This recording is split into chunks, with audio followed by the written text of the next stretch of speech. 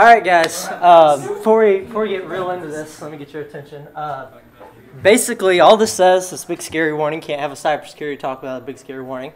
I'm not really a professional. All of my information is factual, research, blah blah blah. But that doesn't mean it's best practice or industry standard. So if you are more knowledgeable in security than I am, and you hear something that I say and it's like, that's not quite right, it's not supposed to be. This is a very base level introduction. If you've never done or seen anything in security, especially if you're just a game developer, I've never even thought about it before, this is for you. If you're in security already and have delved way deeper than I ever have, all this information is not going to be new to you, and it's probably going to be pretty boring, so that's just a little heads up. So, one more disclaimer. Got some pretty bad jokes in here, some pretty dank memes. Bear with me. That's my only pun, though. I promise that's my only pun. No questions. So, let's get in. My name is Casey Erdmann. My talk today is called Cheat Codes. I'm talking about cross-site scripting and game exploitation. So, a little bit about me. I'm a software developer. I work for a local company here called Tracksoft. I do mobile app development and website development. And actually, just recently, I started doing some cybersecurity work as well, so that's been pretty fun. I also publish software under my own project called Injection. I write various iOS apps, Android apps, just anything I feel like writing that I think is worth publishing.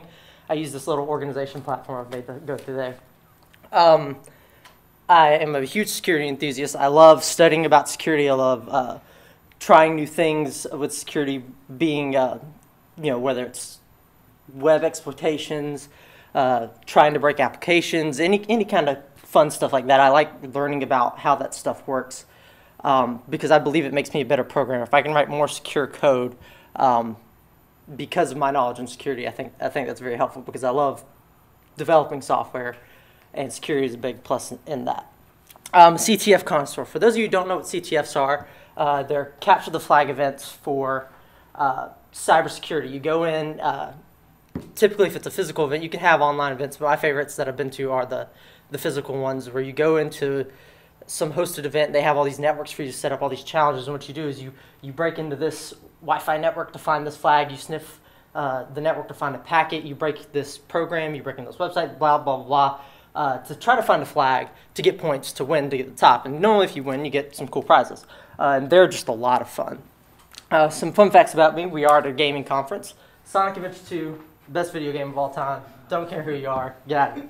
And that last little one's a jab at my little friends who like Windows there. Windows is not really good for anything but games. All right, so what am I talking about? Yeah, sorry, the first meme. I'm talking about cross-site scripting. I'm talking about reverse engineering, and I'm talking about hacking games specifically on iOS. So cross-site scripting, what is it, yo? So cross-site scripting is basically, like very base layman's terms, is running code on a website that shouldn't be run that affects multiple users. So for those of you who don't really understand how websites work, whenever you go into a website, enter whatever URL, Facebook, blah, blah, blah, you have a session. That session is unique to you. All the code and everything that you see on that session is just for your session. If I can execute code that affects your session, that's cross-site scripting. So we're going to start with talking about that. So you guys are video game people. You don't make web apps. You don't do anything like that. Why do you care about cross-site scripting? Well, a lot of web-based platforms are vulnerable or can be vulnerable to cross-site scripting. This is whether you're a consumer of video games or whether you are a game developer trying to sell your game on a platform. These e-commerce platforms like Steam, Origin, Microsoft and Sony platforms all have the potential to be vulnerable to cross-site scripting because you buy these games online. And even physical platforms where you buy physical games like Amazon.com or GameStop or whatever, these are all web platforms where you're entering your credit card information to some kind of website. If they have a vulnerability, it affects you, whether you made the site or not. So just because you didn't make it doesn't mean it doesn't affect you. Okay, so I'm going to do a little demo about cross-site scripting for you guys. A little disclaimer before we get started here. If you have done cross-site scripting before, I am taking you into an environment. This is very interactive. So if you have a phone, laptop, or computer, get that out now if you would like to participate. I am injecting code onto your phone. It will not be malicious, I promise. It's just for demonstration. But if you have experienced this prior, please wait until I'm done with my demo to do anything. Once I leave, I don't care what you do, and everybody who stays, you're at your own risk. But I do want to show this to you guys. So I'm going to show you how to identify cross-site scripting vulnerability, how to exploit it, and then after I'm done doing that, I'm going to show you how to prevent it. All right, so if you want to participate, any web browser, any phone, please visit this URL. It's xss.injection.org. Injection, it has a 0 instead of an O in it because domain names. And I'm going to give everybody a second to get that. I'm going to tell you about this little application that you're logging into. This is an app called Cougar Chats. My friends Aaron and Frank made this for their software engineering project. And the night before they went to present, they had our group of friends go in on it and do just a test on it, see if we could break it. And the first thing me and my friend Nate did were try to find cross-site scripting vulnerabilities, and boy, did we find them. And we just started blowing up the chat with all kinds of stuff. So it's pretty fun. So if you're there, go ahead, log in a username. I'm going to go there myself. In fact, I think I already have a browser pulled up. So this is what you should see. So I'm going to enter the chat. Cool. So we got all these people in here. I'm going to get down because I can't reach the keyboard. So you can just type everything. You know, it's a chat. It works like a chat works. When you're looking for cross-site scripting vulnerabilities, one of the first things you want to do is typically inspect the page source. Because if they have any JavaScript that's embedded just within the page, if it's a really poorly written application like this one, you'll find your error just like that. And that was actually what happened here. The first thing, basic thing you can go do is just inspect the page source. And if I scroll down here, I see some JavaScript code that's just executing. They made this app with Socket.io and Node.js, and so let's see if there's anything wrong. And I go down, I look, and I see the socket.on function down here. The socket.on function seems like it's displaying a new message, so this seems like what's going to get called whenever I type a message in the chat. And I can pretty much verify that because this chat.append is appending my nickname with a bold HTML tag along with my message with a break tag. And that's what's happening here. There's a new line that gets created and your name's in bold. And so those HTML tags are getting executed, which tells me I have an entry point to put my own HTML tags in. And so we can play around with that just by entering, say, a header tag. And this will actually execute as HTML code. And if we want to play around with CSS even, we can. And this should all be executing on everyone's phone or whatever you're using.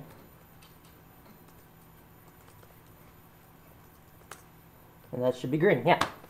So at this point, I like to play around. Now that I know I can execute HTML tags, one surefire way to get across that scripting vulnerability, even if they strip scripting tags from you, is you can throw in an anchor tag and do a JavaScript on-click function, which is what I'm going to demonstrate here. This is what I like to call my little free beer exploit. This is great if a social media site, for example, has the ability to post custom links and they are vulnerable to cross-site scripting errors. You post an interesting link, like free beer, who doesn't like free beer? You click that link and it'll execute some JavaScript code. Okay, so from there, I'll see if I can just execute a plain script tag. So if you know any kind of JavaScript or any kind of how general web programming works, this is really simple. And I'm going to execute this alert. And this alert would pop up on everyone's devices. So you all should have just gotten that alert. So that's kind of how cross-site scripting works. Affects everybody's session. If I could have literally written any kind of JavaScript I wanted to in that script tag to do whatever I wanted. I could have made you redirect to a new site, download a malicious file, any kind of thing I wanted to do. This is just demonstrating just very basic how it works, how it affects everybody's session at the same time. So I'm going to get out of there, and once I'm out, I don't care what you guys do. At your own risk, talk, mess with each other, have a good time. So how do you prevent cross-site scripting? 99.9% of the time, you just got to sanitize your input. There's nothing wrong with manipulating the DOM with HTML tags as long as you don't have an insertion point in the DOM. For example, with this chat app, if they had just stripped the HTML tags and sanitized the input before you enter things, there wouldn't have been a cross-site scripting vulnerability. But what about that 0.1%? Well, you need to handle cookies properly.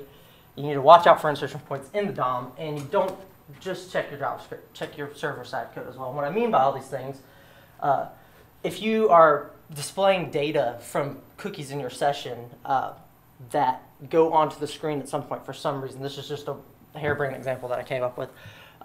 If I go in and edit my session cookie to store string data that has maybe HTML code that I want to execute because I see that's just displaying my session cookie data, whenever I'm done with my session and it loads in that new data and displays it on the page, that's a very poor way to handle cookies, and my code will execute.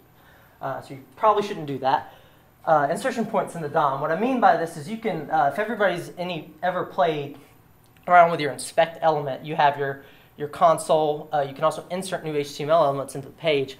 If you're able to execute code via either of these things that affect more than just your session, that is an insertion point in the DOM. Now, more commonly, you wouldn't really like go in and add a button into the inspect thing. You'd probably just go in the console, see if there's any JavaScript functions that you can run, and just run those and see if they affect anything.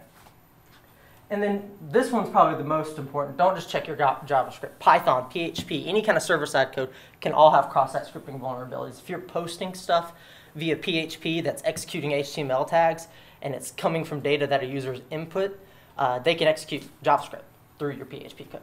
So don't just check JavaScript for cross-site scripting errors. Reverse engineering. Not actually going to do reverse engineering, guys. I suck at this. This is just kind of get you come here. Sorry, you can leave now. Obviously, I'm just kidding. Okay, terrible jokes. So why is reverse engineering important in games? This should be obvious. You can steal code and ideas, steal your games. Game piracy is rampant, especially on PCs. And you can find information, whether it's your server communications, how you're handling data.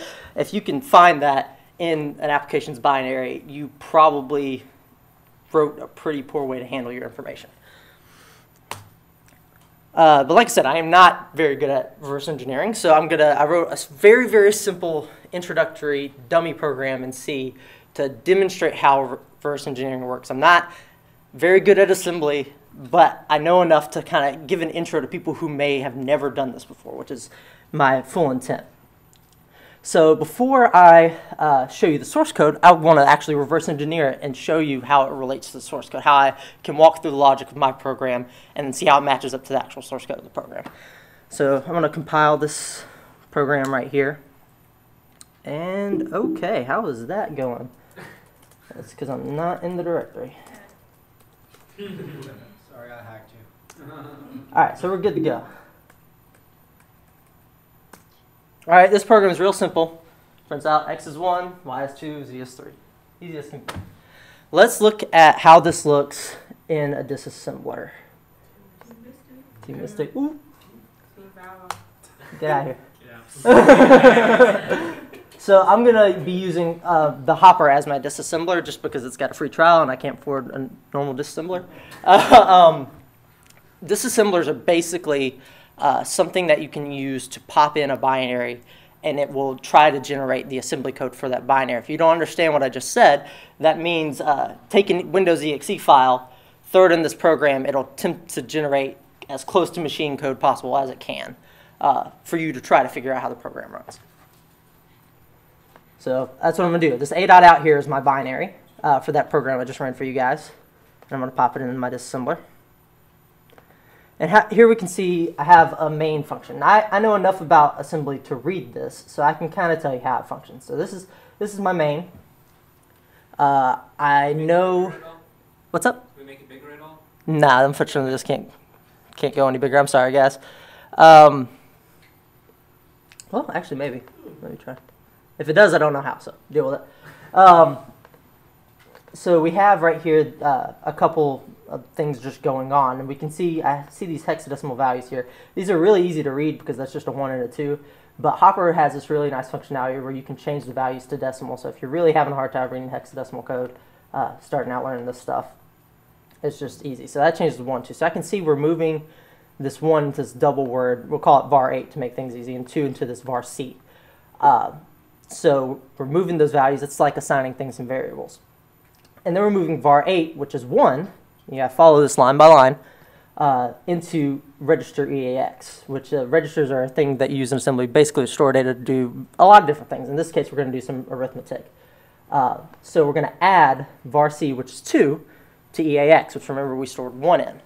And that should give us 3, which will get stored in EAX.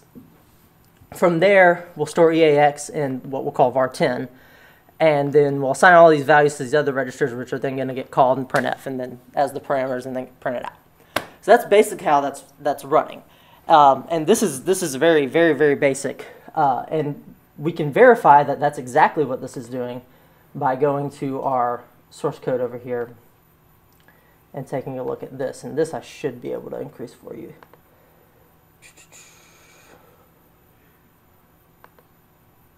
Though I'm not sure how. Anybody know any fancy Sublime cuts? The Apple symbol? I think Command plus works. Command plus works? Yeah, there you go. Oh, he's got it. Cool. All right. So literally, what I just described now, in assembly it's a lot more lines of code, but I assigned 1 to x, which is a variable, 2 to y, another variable, adding x and plus y, storing another variable, and then printing it all out. That's all the program does. And we were able to figure out exactly how the program works without seeing this code. That's the whole point of reverse engineering. So where's my slideshow here? So how do you prevent your code from being reverse engineered? So like I said, this is very basic. Say you have a very complex, huge game or something that you pop a binary and it's not going to look like that at all. It's going to be extremely confusing to look at, especially if you're brand new. I know I couldn't read it at all. But the truth is you really don't stop reverse engineering. There's not really a way to prevent people from reverse engineering your code. There are some different methods to make it harder, but the only real solution to keep people from reverse engineering your code is to write it as if you want people to see it anyway. That doesn't necessarily mean open sourcing all your code, but pretend that somebody who's going to be playing your game or something that you don't want access to information that's inside of your code, pretend they can see it. Write your game as if they can see it and make sure that nothing is too important that they shouldn't be seeing. That's really the only way, and that's really hard to do. But there are some methods to make things harder. Obfuscation is one of them. Obfuscation is what's called security through obscurity, which what we said was a very common phrase in the security world, which just means it's not secure. It just means it's a lot harder to read. It's obscure. So obfuscation makes things hard to read, but doesn't actually stop people from reverse engineering programs. You can break the debugger, which is actually pretty effective. If you write code and your disassembly output that is generated by the code can break GDB or can break the hopper when somebody's loading it into the program, that kind of slows down the reverse engineering process pretty heavily. So that is one thing you can try to do. I'll touch those last 2 points in a minute. I want to demonstrate code obfuscation to show you why it's not a good idea. It doesn't make things better, it just makes things a little bit harder. So it's not really secure, and I want to demonstrate that for you guys. So we have the same source code file over here, and I've got some more code below it that I've got commented out, so I'm going to uncomment that and recompile. But before I recompile, Before I recompile, I want to walk you through the program first so you understand how it works, so when we go through the disassembly it'll be a little less confusing, because this does obfuscate it just a little bit. Obfuscation isn't really anything more than moving values around in your stack, passing parameters, doing roundabout function calls. It just makes the code more complex than it needs to be. Whereas we had a main, signed through variables, printed out, it was like 4 lines of code, whereas this is at least 10, if not, maybe less. But so here we have our main, and our main's not doing anything except for calling this OBFS function, obfuscation function. Then from here, we're assigning variable x to 42, passing it into our final function. And we all know 42 is the meaning of life, so our final function takes in the meaning of life, and we do some pretty simple math here, assign it to some variables, do x plus z again, and then print all that out. So let's see what the output for that is. So we'll recompile this. It's the same. The program does the exact same thing, just in a weird roundabout way. And when we go look at this, the generated assembly output for this, pop in binary, it will be very, very, very different. So right here is our main, and we can see the main's calling this obfuscation function. I'm going to be very brief with this. I'm not going to go into too much detail, but just for you to get the point. Main calls obfuscation function. Obfuscation function's up here. It's doing some weird stuff. We can see what this value is. That's 16. Okay, it's doing something with 16. Oh, that's no, never mind. That's the normal stack. Don't worry about that. This is the value I was looking for. 42. So there's our 42 that we saw in our other program. And then from here, we're calling the final function. And it's doing all sorts of stuff. But I could actually follow through this. So I can see that we're putting var 4, which is 42, into the register EDI. And then we're calling this function. And then we're doing some stuff with that. We're moving EDI and EDX. We're doing, moving EDI var 4. We're doing stuff with that register. So that register value of 42 got moved. The value of 42 got stored in that register, and now we're doing stuff with that register in our next function, which will end up being how we do the math to get 1, 2, and 3 printed out on the screen. So that shows some obfuscation there for how much harder it is to read and follow along, but I could still figure it out. It's still not impossible. It just makes it just a little bit harder. So that's what I mean by it's obscure, but it's not actually secure. Okay, we don't need that anymore. Don't need that. And don't need that. So I want to touch on the last two things. My watch going off on me. Darn smartwatches. Okay. So we got the last two things are validating input and don't hard code anything. Validating input doesn't really relate to reverse engineering directly, but if your code, if you can find via reverse engineering or via just playing around with your program that there is some kind of buffer overflow error, some kind of way to spoof input of any kind, that can be dangerous for your users. That can be terrible just for your program in general. You don't want your program doing stuff it's not supposed to do in the first place. So make sure you always validate input. That's pretty much true across anything you're ever doing. If you take user input, validate it. Make sure it's correct. Doesn't matter if it's an application written in C. It doesn't matter if it's a web app that just takes in a couple form fields. Always validate your program. Doesn't matter. Or your input, my bad. The last thing is don't hard code anything important. This is how games get stolen. This is how software gets pirated. If you hard code your license check values and you're like, oh yeah, if they have lick.txt set to true that they have the correct copy of the game, you store it in some random directory. If they go find out where you're checking for that, they can just pop it in there and then bam, your license is compromised. This is a terrible way to do things. Same thing with in-app purchase values. If you're verifying, for example, if you have an in-app purchase on the App Store, if you're checking if the user ID has purchased such and such in-app purchase, and then from there you're saying, okay, check if this comes back true, then hey, they have it.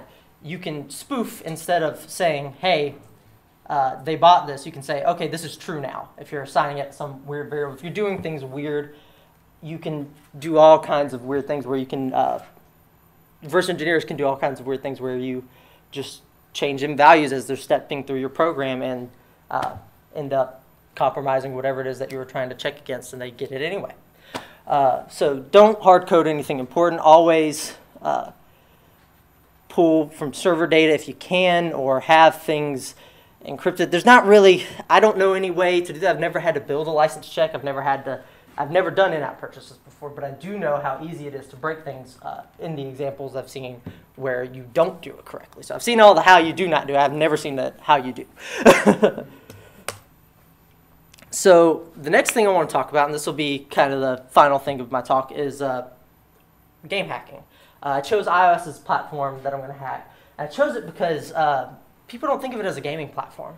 It's not thought of that way, but it very much is. It's a very common gaming platform. Everybody's playing Pokemon Go now. Illustrates my point perfectly. It's a huge gaming platform. You've got people freaking out about Flappy Bird and playing Candy Crush and all these other games that they play on mobile. So it's a large gaming platform. I also have my most experience as an iOS. I am dominantly an iOS programmer. When I learned programming, I first learned Objective-C for the purpose of developing applications for iPhone. So it's where I feel most comfortable. And it's fun to break something that people see as inherently secure. iOS is definitely a super secure platform, but many people have broken it many times, and it's fun to play with that because people are like, oh, it's more secure than Android. And I'm just like, yeah, but it's still 100% breakable.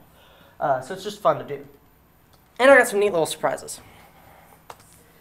Okay, so what I'm going to do now is a simple property list hack using data that gets stored in NS user defaults. And this data that is stored in NS user defaults gets sent to the game center. All NS user defaults is a way to store save data in a property list in your local file. It's kind of like a cheap way to store things without using core data. So I'm going to demonstrate the game I'm going to be breaking real quick. This is actually one of my own games, so my own game that is currently published. You can go mess with this now, I don't care. It's called Stickman Joe Sky Surfer. This was one of my first games. I made this when I was like 17 or 18, just graduated high school. And I haven't touched it since then, so it's very old. This is the game. And you just fly around, you dodge stuff, and you die. The longer you last, the more points you get. There's two score systems. You have an overall high score, which is however long you last. And then you have this extra section where your total points that you accumulate will allow you to unlock different abilities and upgrades. And these upgrades will give you bonuses in the game, like slowing down the objects coming towards you. They'll deflect different, like one reflects rockets, one reflects everything. The master is you literally just cheat mode, like go through and nothing can hurt you. So that's what the game. And what we're going to be exploiting is actually this total points to make it appear that I have thousands and thousands of points. Now this is a little bit different because I'm not reading data from NS user defaults back, so I don't exactly unlock things across devices. But I do piss a lot of people off by changing my score and just wrecking everybody.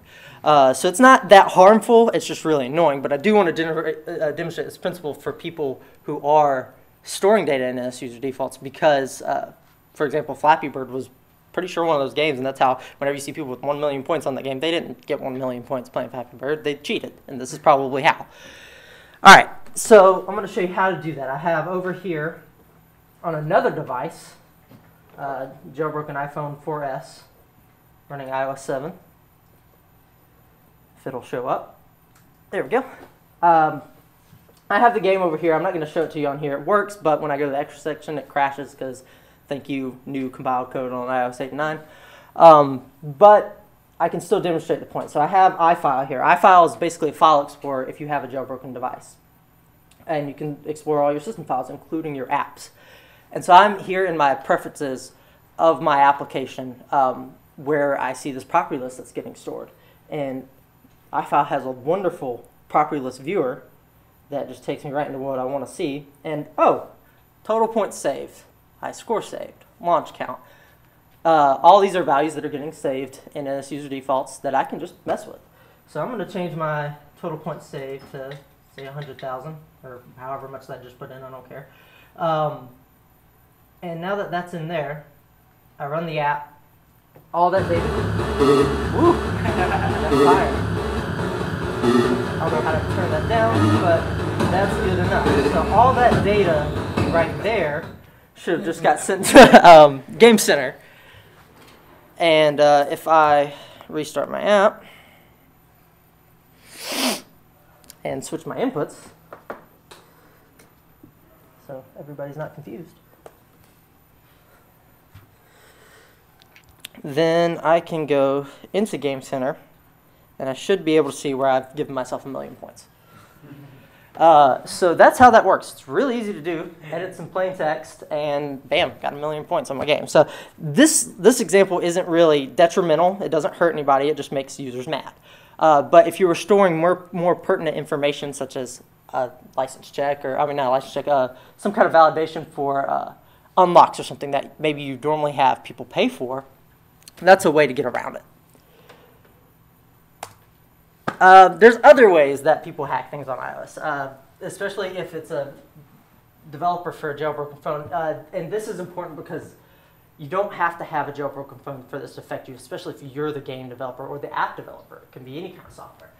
Jailbreak developers, and whether they're malicious or not, have the ability to write things called tweaks. And tweaks are changes to existing functionality in iOS, whether it's a system hook or a tweak to an application such as Snapchat. You can hook into an application and change its functionality. And that's how they do this, is a method called hooks. I'm going to show you an example of a hook. So here you have the basis for hook syntax. It uses a mixture of what's called hook syntax and Objective-C++ syntax. Here we're importing our Springboard header file. We're hooking into the Springboard, that's the hook syntax. And then Apple has all these delegate methods. For example, one of the application did finish launching. So we're going to call the original function of the Springboard, and then we're going to do some stuff after it. So the Springboard is going to function just like it always should, and then we're going to execute our own code. And what this is actually going to do is once your phone were to unlock or be presented with the lock screen, actually, an alert will pop up and say, hey, welcome to your iPhone. And you say, okay, thanks. And everything functioned as normal, but then you could run a whole program from this at this point if you wanted to, just by hooking into the system. So that's an example of a tweak using hooks.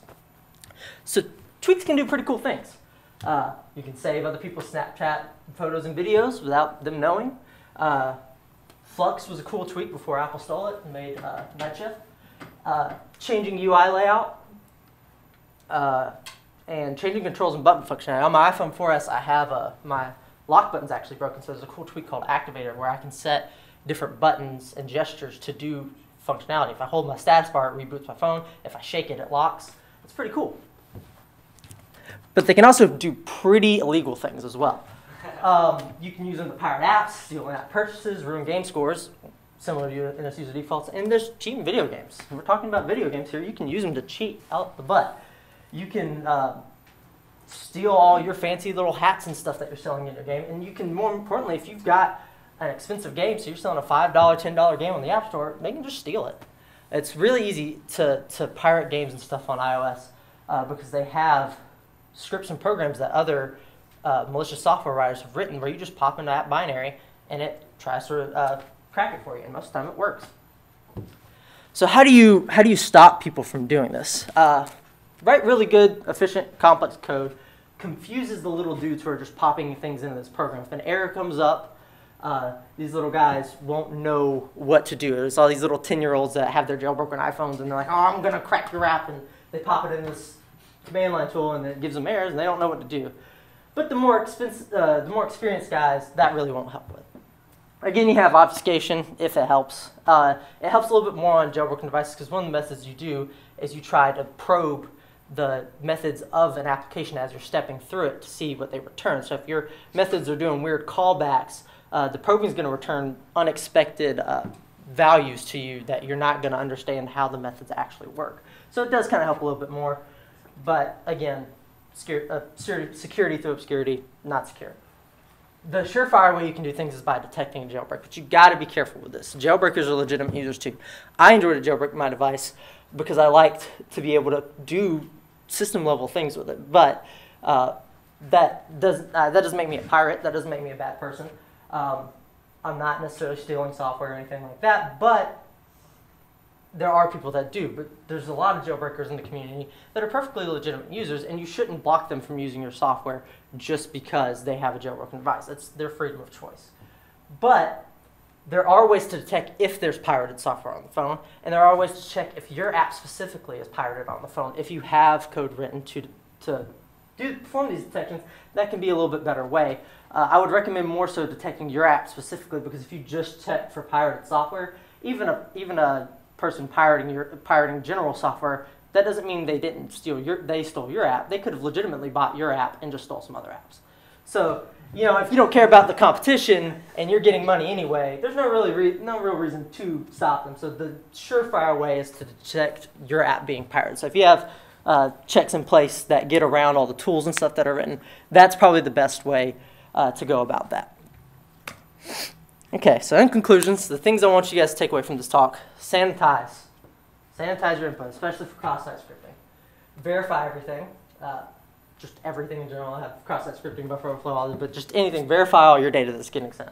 Manage your data securely. Test everything. If you think there may be an error, if you don't think there may be an error, keep trying to break it. Always test it. That's important. Obfuscate if it helps. And always write secure code. I want to throw out a couple thank yous. Team Sneck in our route, that was our third place team that we went to General Electric's Ghost Red competition, brought home third place. That was Bob, Nate, and Chris. I wouldn't be anywhere without these guys in cybersecurity. They have taught me so much, and I wouldn't know anything in this talk if I didn't spend a lot of my time with them. I want to thank Frank and Aaron for the cross-site scripting demo. Writing bad software helps me. Georgia Game Developers Association for letting me speak, and all of you for coming to my talk. So now you have some new knowledge on how to hack some stuff, so go break some stuff. Just make sure you fix it afterwards.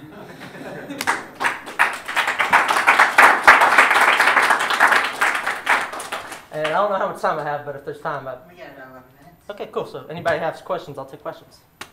What's up? I have a comment and a question.